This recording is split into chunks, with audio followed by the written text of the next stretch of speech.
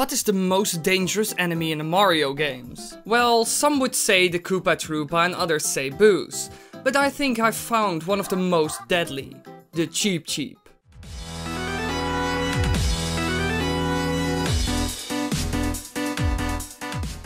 The world of Mario is filled with hostile beings that want to destroy or defeat Mario in the Mushroom Kingdom. Most of us think about Goombas and Koopa Troopas, but there is a way more dangerous enemy. This is the fish species called cheep. The cheep is a common fish species in the Mushroom Kingdom, first introduced in Super Mario Bros, where it appears as a common underwater enemy. This foe slowly swims forward or leaps out of the water. As a species of fish, it lacks complex free will, thus Bowser is able to brainwash them and use them as his minions. Cheep can survive out of the water, though its way of getting around varies between games, either showing it flopping around or hopping from place to place. Throughout its appearances, the attack pattern of Cheep remains constant, slowly swimming towards the player.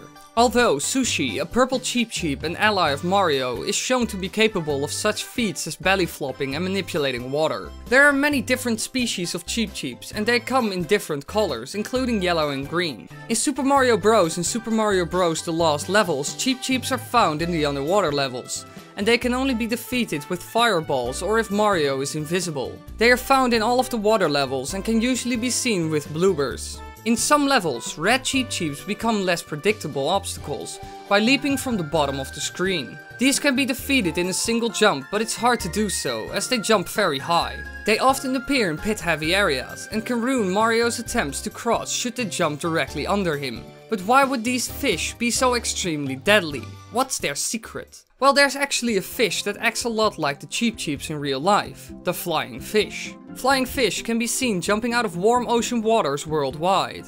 Their streamlined torpedo shape helps them gather enough underwater speed to break through the surface, and their large wing-like fins get them airborne. Flying fish are thought to have evolved this remarkable gliding ability to escape predators, of which they have many.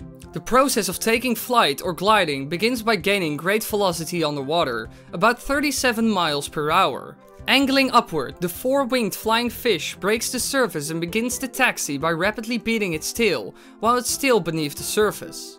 It then takes to the air, sometimes reaching heights over 4 feet and gliding long distances, up to 655 feet. Once it nears the surface again, it can flap its tail and taxi without fully returning to the water, capable of continuing its flight in such a manner. But there are a couple of things that don't work out compared to the cheeps. Cheeps can never fly as far as the flying fish, and the flying fish are just a bit bigger than a teacup, so that would not really pose a threat to Mario. But there are multiple types of fish that sometimes jump out of the water, but there's one species that's really famous for it, and that's the Asian carp. Asian carp can grow to large sizes, some as large as 110 pounds, though the average size is around 30 to 40 pounds. Black carps can grow up to 7 feet in length and over 100 pounds. Asian carps can jump several feet into the air. A single silver carp can knock out a boat driver unconscious before a passenger even has time to say anything. It's not really clear what causes these giant fish to leap out of the water, but their jumpy behavior isn't out of character. Asian carp tend to feed at the surface of the water, where they are more easily disturbed by the sight and sound of a passing boat. In one survey of fishers and boaters in the Illinois River in America, about 3/4 reported seeing or being hit by a jumping Asian carp. The Asian carps are currently flooding the Illinois River. It's some sort of a plague there currently. Maybe this is also the case with the cheeps from Mario.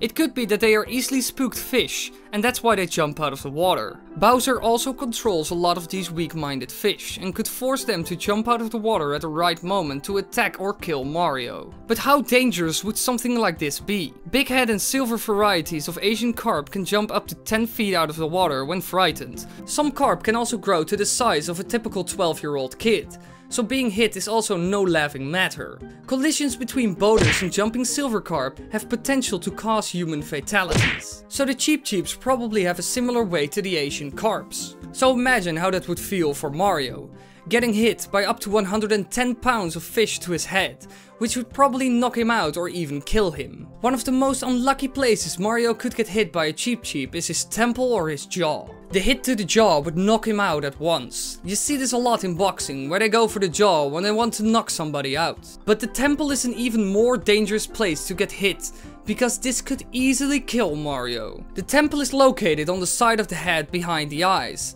and is one of the biggest weak points of the human body. So, watch out next time. Thanks for watching everybody, I hope you enjoyed. Don't forget to check out my other videos and follow me on Twitter, Instagram and YouTube to stay up to date.